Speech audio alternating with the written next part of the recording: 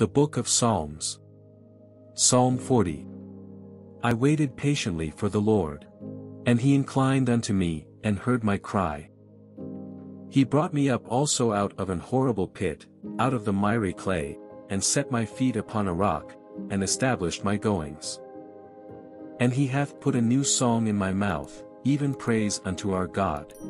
Many shall see it, and fear, and shall trust in the Lord. Blessed is that man that maketh the Lord his trust, and respecteth not the proud, nor such as turn aside to lies. Many, O Lord my God, are thy wonderful works, which thou hast done, and thy thoughts which are to us ward. They cannot be reckoned up in order unto thee. If I would declare and speak of them, they are more than can be numbered. Sacrifice and offering thou didst not desire. Mine ears hast thou opened. Burnt offering and sin offering hast thou not required. Then said I, Lo, I come. In the volume of the book it is written of me. I delight to do thy will, O my God. Yea, thy law is within my heart. I have preached righteousness in the great congregation. Lo, I have not refrained my lips, O Lord, thou knowest. I have not hid thy righteousness within my heart, I have declared thy faithfulness and thy salvation. I have not concealed thy loving kindness, and thy truth from the great congregation. Withhold not thou thy tender mercies from me, O Lord.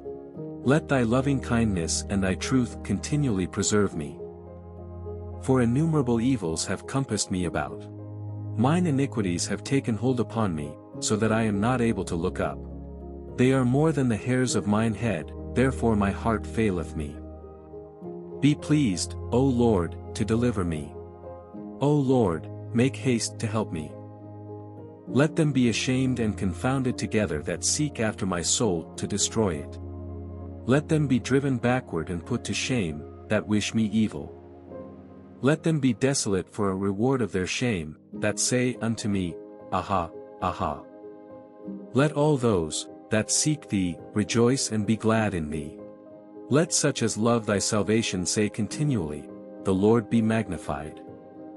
But I am poor and needy, yet the Lord thinketh upon me. Thou art my help and my deliverer, make no tarrying, O my God.